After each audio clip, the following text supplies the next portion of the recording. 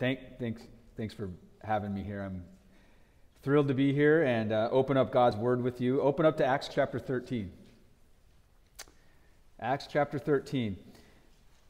I recently, a few months ago, took a little trip with my family. We live in Los Angeles. We took a short trip down to San Diego. And in San Diego, there's a interesting museum. It is actually a retired aircraft carrier. It's the USS Midway right there in San Diego Bay. The USS Midway was commissioned just a few days after World War II, and it was decommissioned in the early 90s. And like all aircraft carriers, it toured around the sea, or around the world. It was engaged in a number of conflicts. But this boat is amazing, amazingly large. It's 1,000 feet long. And at any time, there could have been up to 4,500 sailors on the boat, all fulfilling different roles as it went out to protect the United States. And they've turned it into this museum, and we took our young boys. We have 3 little boys. They're 7, 5, and 3. And when you take them to things like this, you think you have a great idea, and they're not interested in it last 5 minutes, and other things will spark their interest, and they'll be engaged for hours. Well, what they've done with this ship is they've turned it into this incredible museum. And we checked out the flight deck first. That's where all the planes are, and everything's really, really engaging. And then I thought, we're going to get down into the belly of the boat, and there you get to see the different functions that were happening on the boat. And to my surprise, our young kids were completely engaged and enthralled at all these different areas we looked at. We saw, where the captain's quarters were. We saw where the dentist would do his work. And then we saw an interesting job, the laundry man. There was a guy who was on the boat who spent pretty much every day of his life toting around dirty laundry. That's all he did, day in and day out. These 40-pound duffel bags filled with dirty laundry, up and down ladders all day long. And he would sit there for months at a time performing this one task on the boat. And then you had the total extreme of that. If you came up to the deck and you went to the tower, you had the air boss. And he was sitting, controlling the deck and all the airspace around the ship. And he had a 10-mile radius view around everything. And you just look at the total difference between two people serving their function in two different views. The laundry worker, day in and day out, toting around dirty laundry, doing his role. And then you have this view from the tower. And I thought it was an apt picture of the life of a Christian. We are toiling in the day-to-day work of following Christ. We're doing the work of the laundryman. And every once in a while, it'd be nice to come up and get a view from the tower and to see God's big plan. We have the day-to-day participation, but God is working out this eternal plan. And it's good to get a view of that from time to time. It's like the man down in the belly of the boat to set the laundry down, come up to the tower and get a peek at what's going on.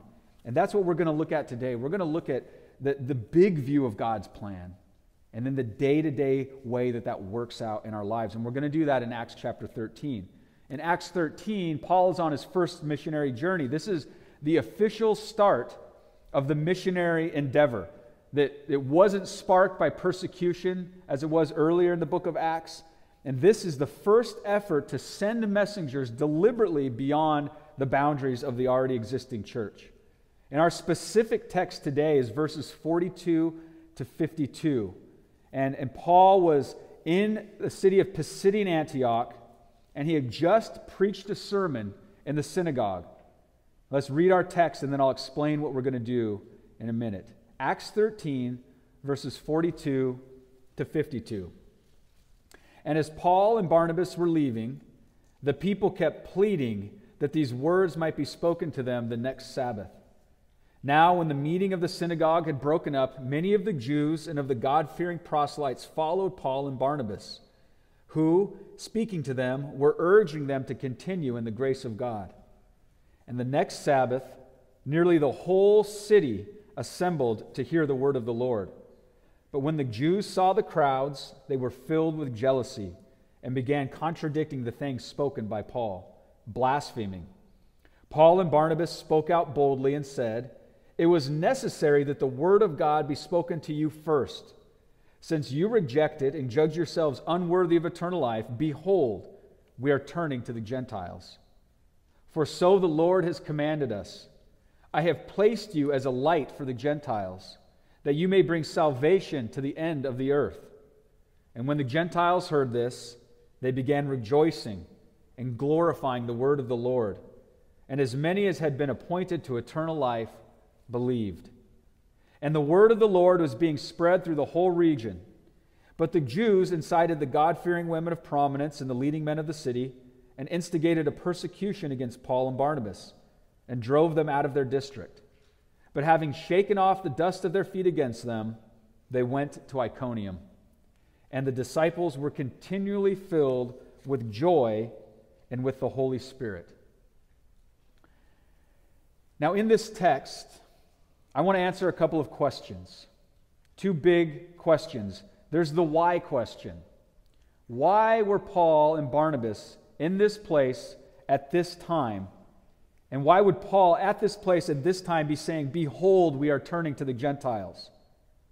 And the other question is, how did they conduct themselves now that they were in this situation? So the first question, the why, is the broader context. This whole leading up to this point. What brought them to this place on the first missionary journey making this statement? This is the tower view on the ship. What's the big picture? Why are they here? Why are they doing this? And then the second question is how, the practical. Now that they're here, how did they conduct themselves? This is the laundry worker. This is the work that's to be done day in, day out. This is their participation in it. So what we have here is two parts to this. I'm going to give you part one, really just a long, sweeping introduction that brings us to this point in this time. Answering the why. Why are they here? Why are they doing this? And then the second part of the sermon, we'll get into the nitty-gritty of the text and see how they conduct themselves.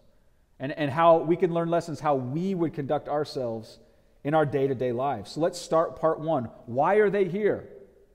And a place that's going to help us launch back and bring us all the way up to this point is Luke 24. Turn with me to Luke 24. Luke 24, verse 44. At this point in Luke, Jesus has risen from the dead. He's appeared to his disciples. He's eaten fish with them, and he begins to speak with them before he ascends into heaven. And he says this in Luke 24, 44.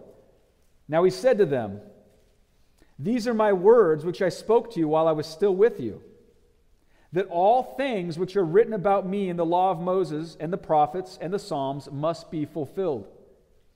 Then he opened their minds to understand the Scriptures. And he said to them, "Thus it is written, that the Christ would suffer and rise again from the dead on the third day, and that repentance for forgiveness of sins would be proclaimed in his name to all the nations, beginning from Jerusalem. You are witnesses of these things."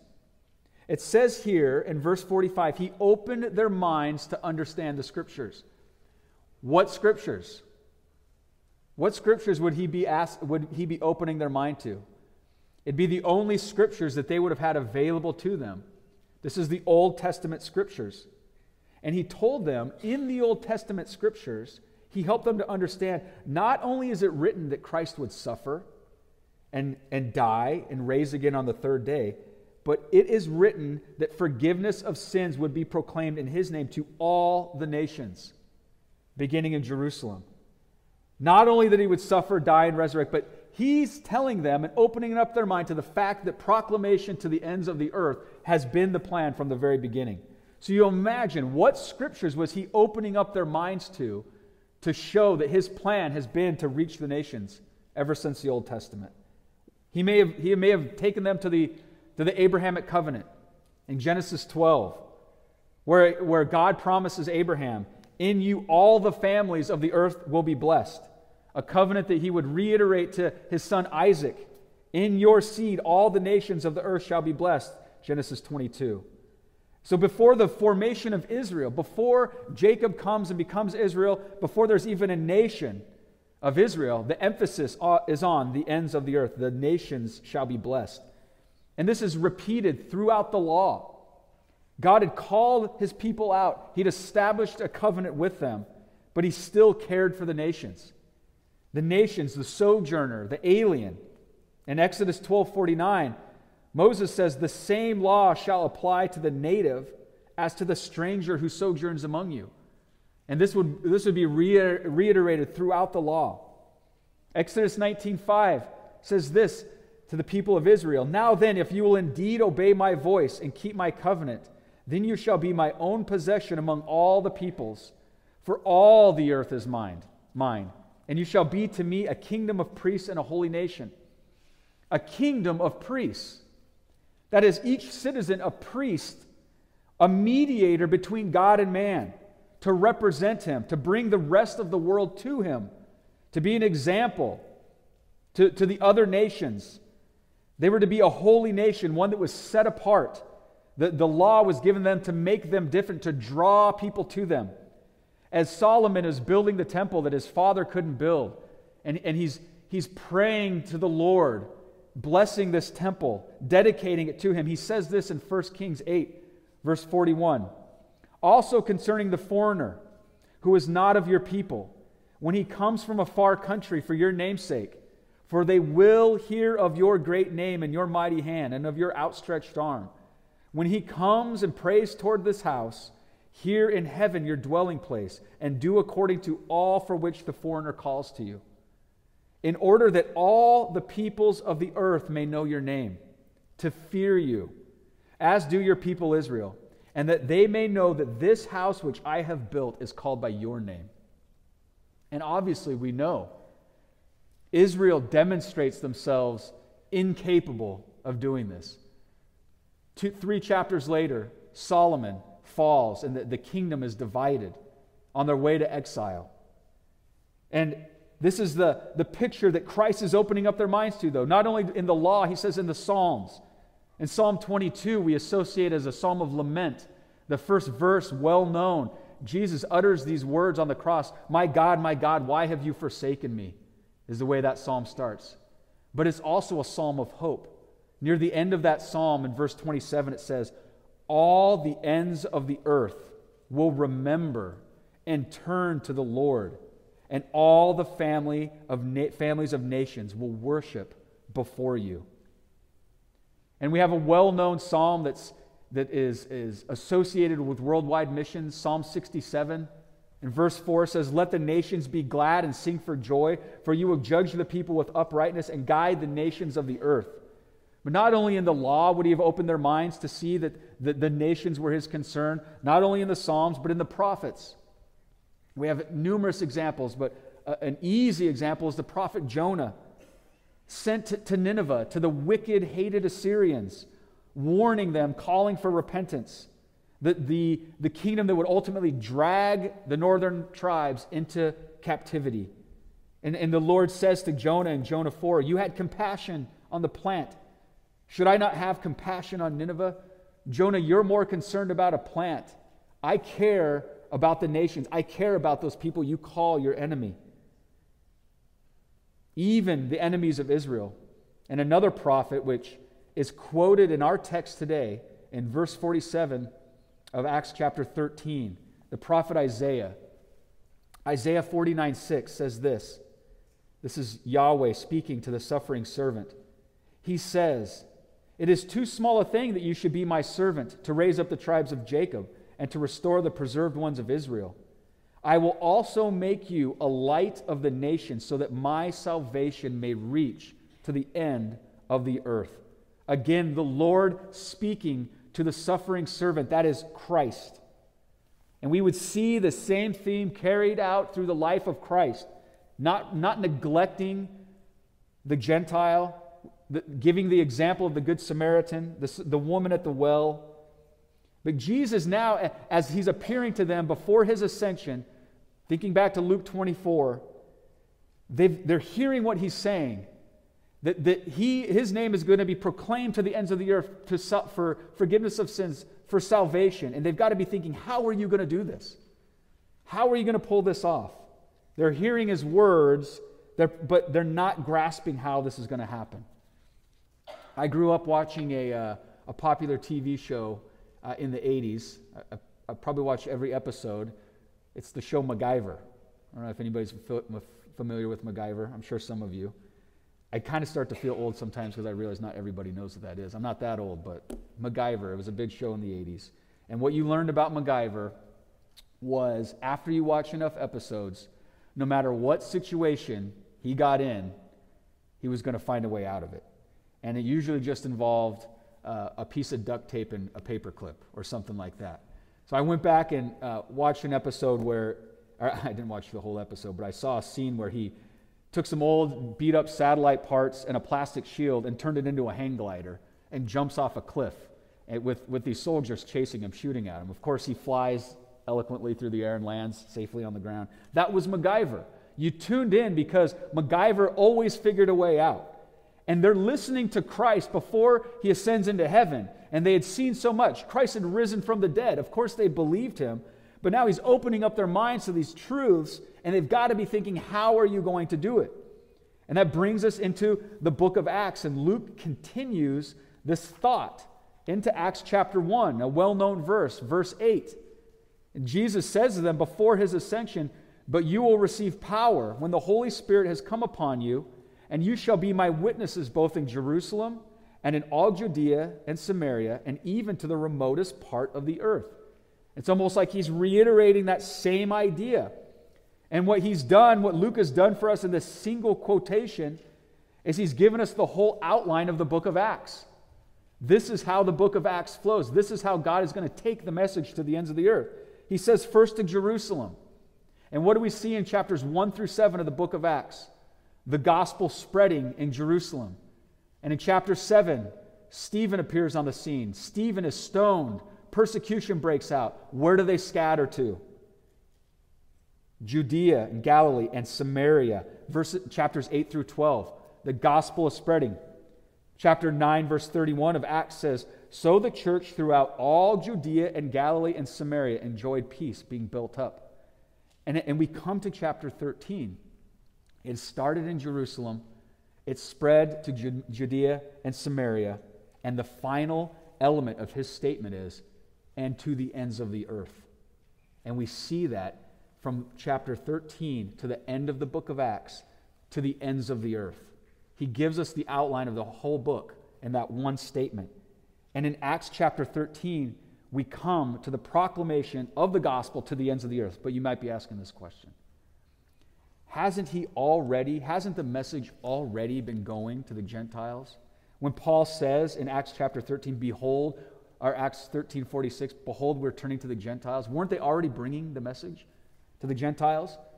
When Peter was preaching his sermon at the day of Pentecost, it says in Acts 2:10, there were proselytes there. There were Gentiles who were converts to Judaism. We know about Acts chapter 8, Philip and the Ethiopian eunuch, another Gentile who he baptizes and believes. In Acts chapter 10, we have Cornelius and his whole household and the Holy Spirit coming upon the Gentiles.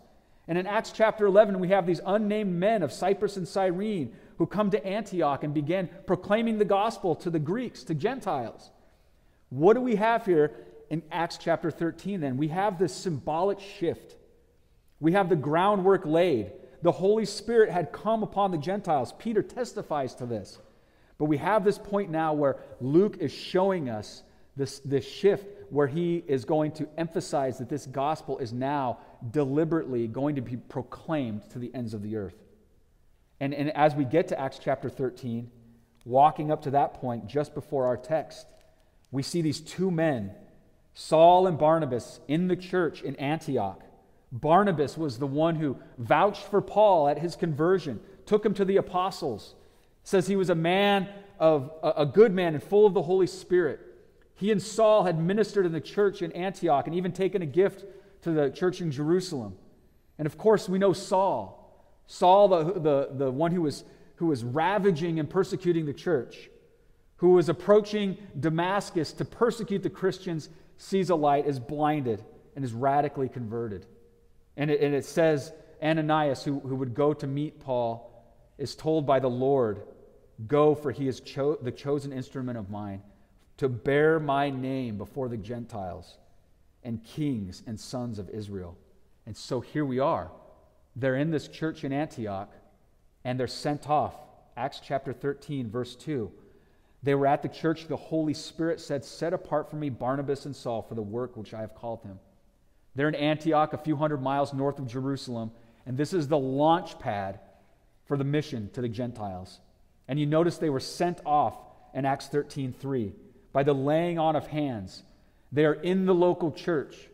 They are approved by the leadership in the local church, and they are sent by the local church. It's the same thing that this church does. Is sending missionaries.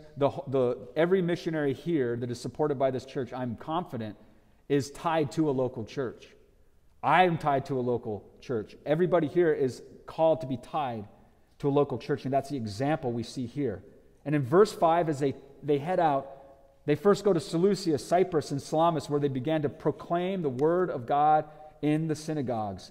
And what we see here, again, walking up to our text, why are they here? We see Luke indicating a transition. In verse 6, we encounter a false prophet named Bar-Jesus. And in verse 7, a proconsul named Sergius Paulus. We have a Jewish false prophet, and we have Sergius Paulus, this Gentile. And Bar-Jesus would be blinded because it says in verse 8, he was opposing them, seeking to turn the proconsul away from the faith. But ultimately in verse 12, Sergius Paulus, this leading Gentile, would believe, being amazed at the teaching of the Lord. And Luke, again, is hinting at what is to come in our text. A Jewish rejection and a Gentile acceptance. And he does something else very interesting in Acts 13:9. But Saul, who was also known as Paul, he makes that little statement. And oftentimes we wonder, what happened? Why is Saul now called Paul? Did God change his name? You hear things in Sunday school. How come he's called Paul now? God didn't change his name. What we have to understand is Paul had 4 names. Paul was a Roman citizen. He had 3 names other than his Hebrew name. He would have had a praenomen. That would have been his first name. We don't know what that is. He had another name, his nomen. This would have been his family name. And he had a third Roman name, a cognomen. This would have been his given name. This was Paul. And he has this 4th name, which is his Hebrew name, Saul. So right in this verse, where a Jewish man rejects the message, a Gentile accepts it, embedded in the middle there is a little verse, and Luke says, Saul, the Hebrew name, was also known as Paul. And he's continuing to signal to us what's coming in these upcoming verses. And in Acts 13 to 14, they set sail. After this encounter with Bar-Jesus and Sergius Paulus, they set sail and arrive in Pisidian Antioch, the location of our text. And Paul at this time now steps into the synagogue, and he preaches a sermon. He does what Jesus would do in his ministry. He enters into the place that would give him a hearing, and he preaches a gospel message. And in verses 16 to 25, he preaches about the Old Testament promises, all of God's providence and history of promises throughout the Old Testament. And in verses 26 to 37, he preaches that Christ is the fulfillment of all of these Old Testament promises. And then in verses 38 to 41, he invites them to believe. And he warns them against rejecting this message. And in verses 38 to 39, look at these with me. He gives this important message in just these 2 verses, the heart of his message. Verse 38, therefore let it be known to you, brothers, that through him forgiveness of sins is proclaimed to you, and that in him everyone who believes is justified from all things which you could not be justified from through the law of Moses. What is the message he's preaching to them? You cannot be saved through keeping of the law. Justification comes by faith alone. And this is the message that we'll hear throughout our text, and we will see the reaction to this message. So this wraps up the why question. Why are they there? They're there because this is God's plan from the very beginning. They're there because God has orchestrated all of the events of history to come to this point for his eternal glory.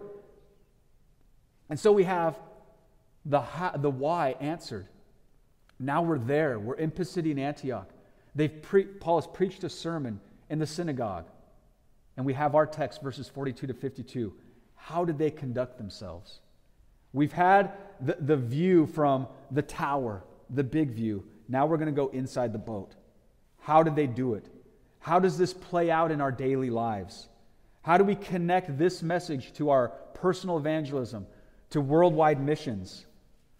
And what we have to understand about missions and evangelism, global scale personal interactions is this.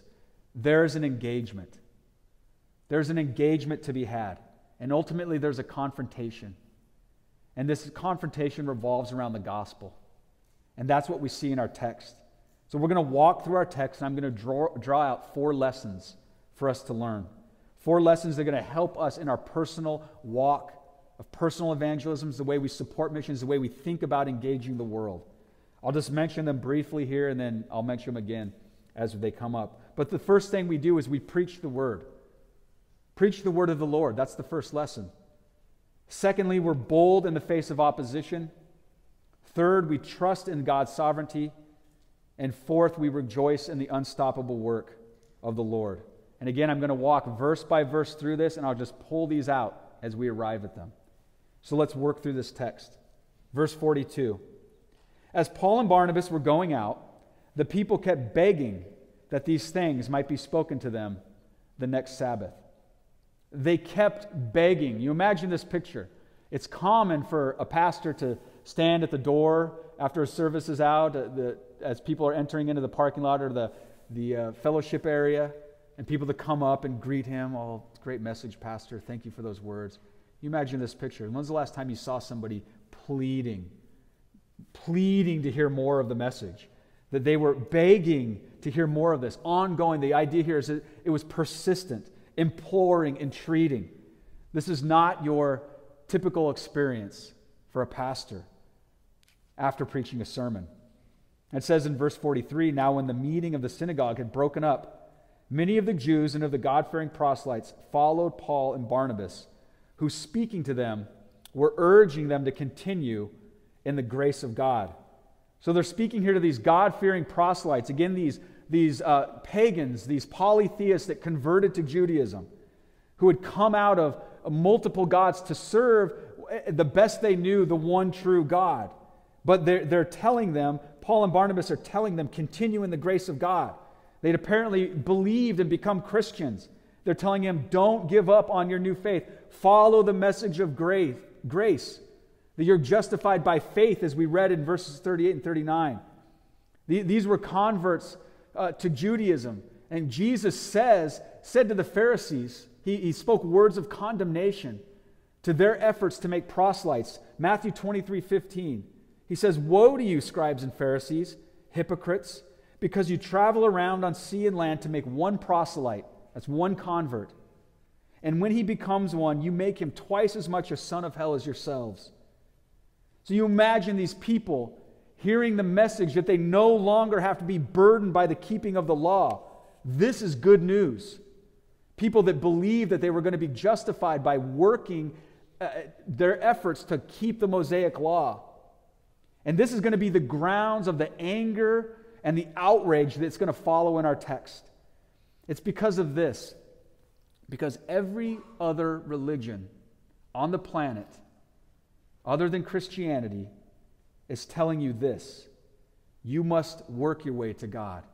There's something you must do.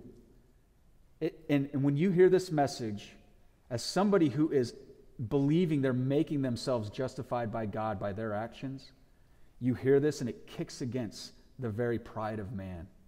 A prideful heart that believes they can work themselves in such a way, conduct themselves in such a way to make themselves acceptable to God. And this is what ultimately they're pushing back against. The Jews would not accept this message. They're thinking they get all of this without doing anything. And it's the reason that these converts would come begging for more of this message. Verse 44 says this, the next Sabbath, nearly the whole city assembled to hear the word of the Lord. That's our first lesson. Our first lesson is that they preached the word of the Lord. They preached the message of justification by faith, that you will not be justified by keeping the law. 4 times in our text, we see this come up, either the word of the Lord or word of God. Verse 44, nearly the whole city assembled to hear the word of the Lord. Verse 46, it was necessary that the word of God be spoken to you first. Verse 48, they began rejoicing and glorifying the word of the Lord. Verse 49, and the word of the Lord was being spread through the whole region. What's the draw? Why is the whole town assembling the next Sabbath to hear Paul and Barnabas? Is it their clever tricks? Is it their ingenuity? Is it an ear-tickling message? It's the word of the Lord, that you can be justified by faith in Christ. And ultimately, the word of the Lord divides. And that's what we see here. True gospel preaching is embraced or it's rejected. The Bible doesn't offer a third category. And that's what we see in our text here. People were either begging for the message or they were rebelling against it. And you may know somebody and you may hear people say that they are kind of indifferent, take it or leave it to the gospel. The text says, we can show many places where it says that they're in rebellion against God. Ultimately, they're God haters. They reject the message. This message divides. And that is our first lesson. We preach the word of the Lord. Verse 45, but when the Jews saw the crowds, they were filled with jealousy and began contradicting the things spoken by Paul and were blaspheming. This word jealousy is the same word used in the New Testament for zeal. It's the same idea of this Old Testament righteous indignation for God's house and his honor. So it can be used in a good way, but it could also be distorted or perverted. And Paul would even say this of himself in Philippians 3:6. As to my zeal, a persecutor of the church. Same word. And in some ways, we can appreciate the annoyance of what's happening in the synagogue. Appreciate the position of the Jews there. The synagogue's practically taken over by this Gentile audience. And this unacceptable message is getting a favorable hearing by many people. And one commentator says, speaking about the Jews there, zeal for the covenant has blinded them from seeing the breakthrough of God's promise, with the result that positive zeal has become negative by cutting short the ultimate promise intended by the law. And Paul would say this himself of his own people in Romans 10:2. I testify about them that they have a zeal for God, but not in accordance with knowledge. This is a similar reaction that Christ would get, even preaching in his hometown, that people are astonished at him. And within a few moments, he speaks favorably in Luke 4 of Gentiles. And what do they want to do? Everyone is filled with rage and is outraged against him for the words he's speaking, because the truth was cutting to the heart of what they held dear. And the text here says that they were blaspheming, that ultimately they were slandering and attacking those who are bringing the words of Christ. And Paul would say of himself for persecuting the church, he was a blasphemer in 1 Timothy 1:13.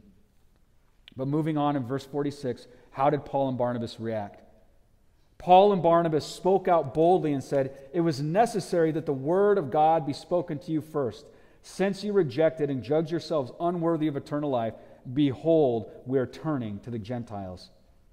And here we have our second lesson. The first lesson was that they proclaimed the word of the Lord.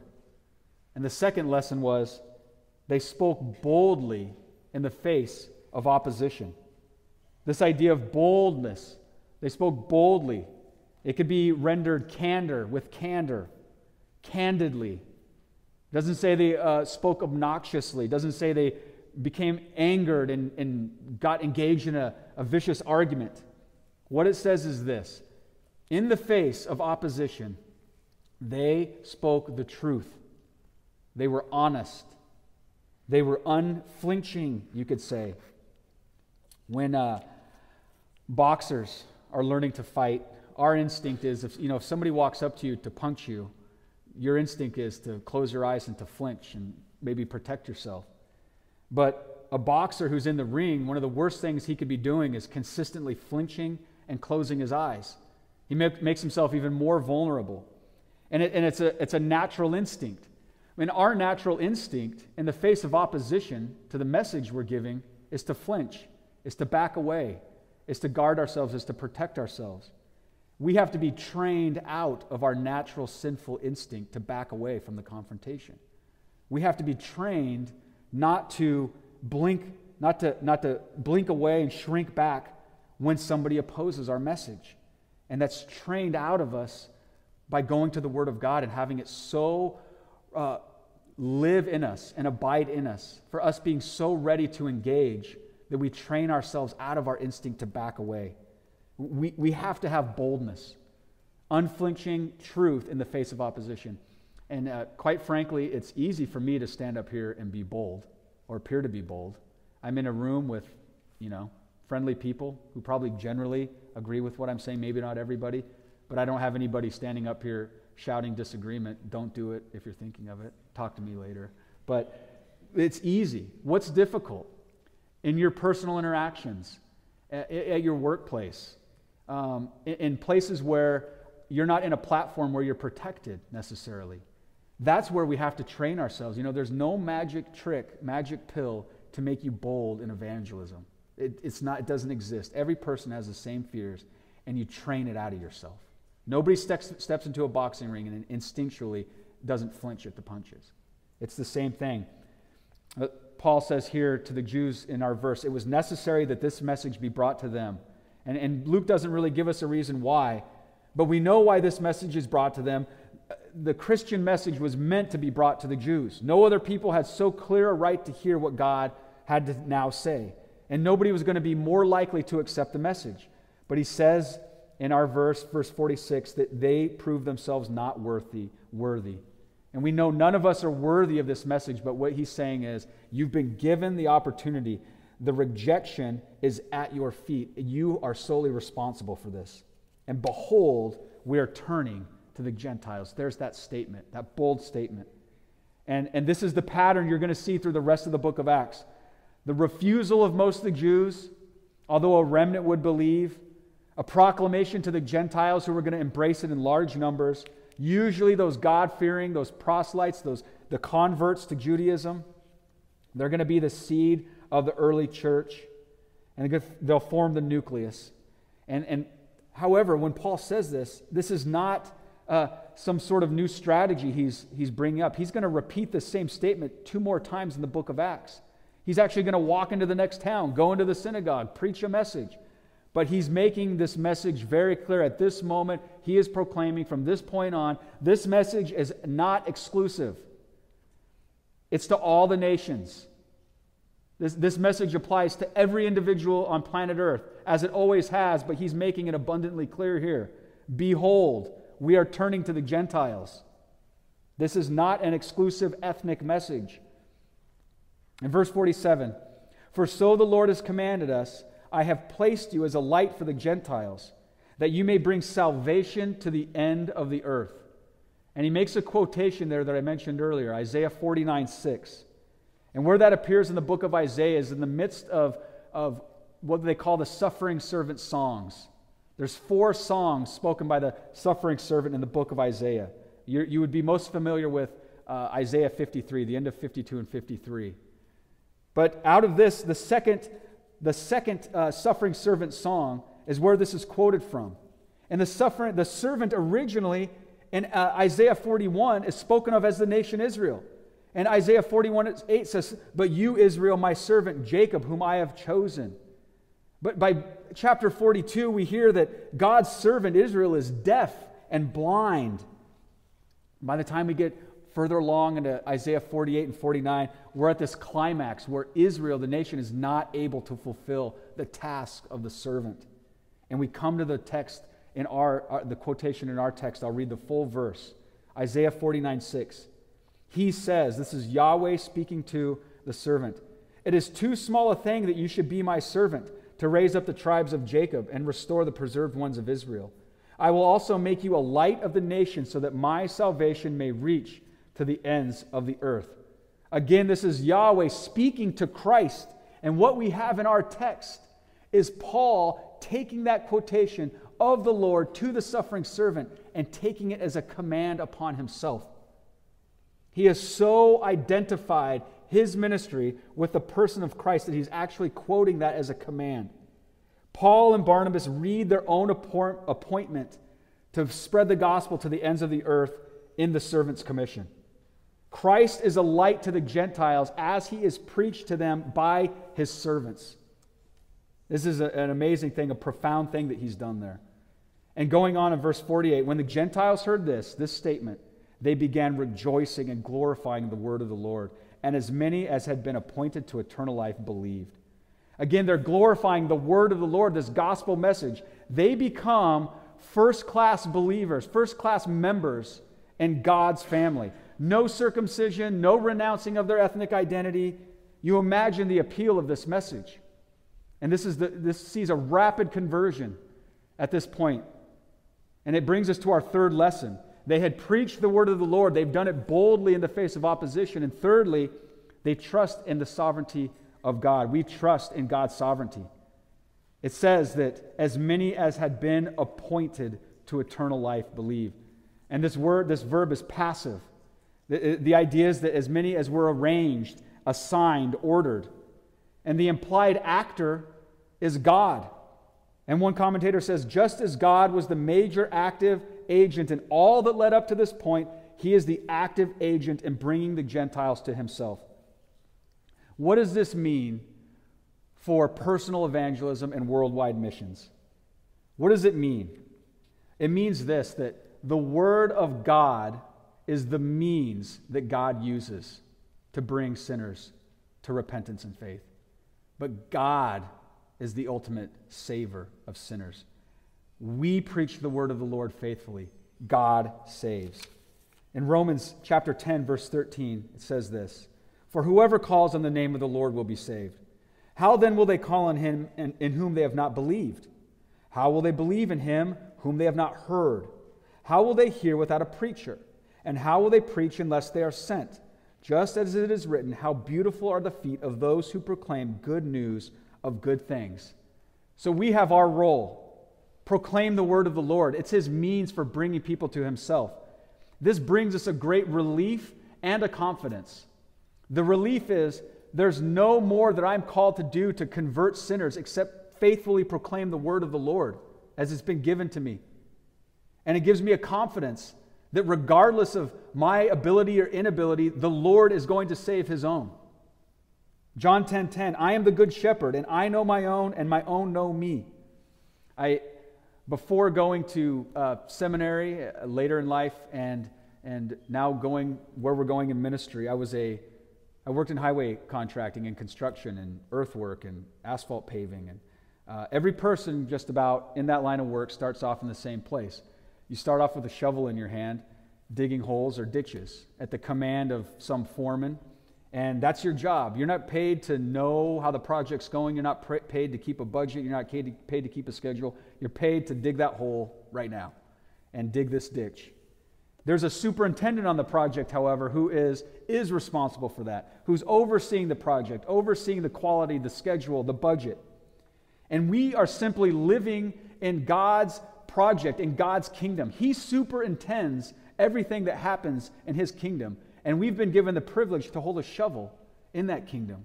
And our job is to dig the ditch, to dig the hole. What is that? Faithful proclamation of God's word. Doing it boldly, doing it the way it's prescribed in the scriptures. And we don't stay up at night as the laborer concerned with how God is superintending his world. And we trust that he will accomplish his own will. In verse 49, the word of the Lord was being spread through the whole region. And this is the idea that the gospel is now being broadcast. This is the natural result of the preached gospel. It resulted in local evangelism by new converts. Right from the very beginning, the church was self-propagating. Paul didn't go and evangelize every single individual in these towns. Not every place did he go. It would be the local body, those local core of believers would be the light to the rest of the community. God's model is organic. It's changed lives of individuals. The corporate model is flowcharts, PR, marketing, branding. God's model is this: the preached word of God changed hearts in the local church. And one convert begets another convert. by the faithful preaching at God's rate, God's pace. We all are participants in it. And that's the model he's given us. But in response to this, again, verse 50, the Jews incited the devout women of prominence and leading men of the city and instigated a persecution against Paul and Barnabas and drove them out of the city. And this is the pattern we're going to see again throughout the rest of the book of Acts, this harassment that would follow Paul and Barnabas. 2 Timothy 3:12 says, all who desire to live godly in Christ Jesus will be persecuted. We see the pattern in the life of Christ. We see the pattern in the apostles. We see the pattern here with Paul in this particular situation. And what is their response once again? Verse 51, but they shook off the dust of their feet in protest against them and went to Iconium. They shake the dust from their feet. This is what Jewish travelers would have done when they were leaving a pagan town. And this action is now treating the synagogue there as if they were pagan. And you remember this when Jesus commissioned the disciples to go out in Mark 5. He says, any place that does not receive you as you go out, shake the dust off the soles of your feet as a testimony against them. This is highly symbolic. This is the idea that they are identifying them now as pagans. And there's this new identification of the people of God, no longer simply identified by race. And it says in verse 52, our last verse, and the disciples were continually filled with joy and with the Holy Spirit. And that brings us to our fourth and final lesson. They preached the word of the Lord. They were bold in the face of opposition. They trusted that God saved sinners. They trusted in the sovereignty of God. And finally, they rejoiced in the unstoppable work of the Lord. The word of the Lord is spreading, we see. A church is planted despite major obstacles. The progress of God's church cannot be stopped. Matthew 16:18. I also say to you that you are Peter, and upon this rock I will build my church, and the gates of Hades will not overpower it. So they're persecuted. They have violent opposition against them, and their response is rejoicing. And we think of that in our own lives. And when we face the slightest opposition, the slightest difficulty, what is our inclination? Our inclination is usually not to rejoice. But we see these people and in these unbelievably hostile circumstances rejoicing. Even though many of them would give up everything they had seen, you remember at the beginning, they were pleading for this message, begging for more of it because it freed them from the bondage of working their way to God. And so in our own lives, we have these four simple principles, lessons we can pull out of here. How do they conduct themselves? Well, we preach the word of the Lord. We're not clever. We're not inventive. We're not novel in our approach. It's given to us in the Scriptures. And when we're opposed, we come back with the truth. We don't flinch. We don't engage with hostility. We resist with boldness in the truth. And then we trust that the Lord's going to sort everything out in His way. And regardless of what happens, we're left with this message: rejoice. Rejoice that your name is written in heaven. You can participate as a ditch digger in God's kingdom. Let's close. I'm going to read Revelation 7, verses 9 to 12 as we close. You can turn there if you want. Revelation chapter 7, verse 9 says this: After these things I looked, and behold, a great multitude, which no one could count, from every nation and all tribes and peoples and tongues, standing before the throne and before the Lamb, clothed in white robes, and palm branches were in their hands. And they cry out with a loud voice, saying, Salvation belongs to our God who sits on the throne and to the Lamb. And all the angels were standing around the throne, and the elders and the four living creatures, and they fell on their faces before the throne and worshiped God, saying, Amen. The blessing and the glory and the wisdom and the thanksgiving and the honor and the power and the strength be to our God forever and ever. Amen. Let's pray. Gracious Lord, thank you for this message. Help us to accept our role, our clear role, and our participation in your kingdom.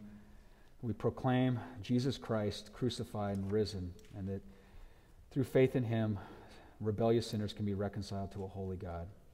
Help us to be happy ditch diggers in your kingdom. In Jesus' name, amen.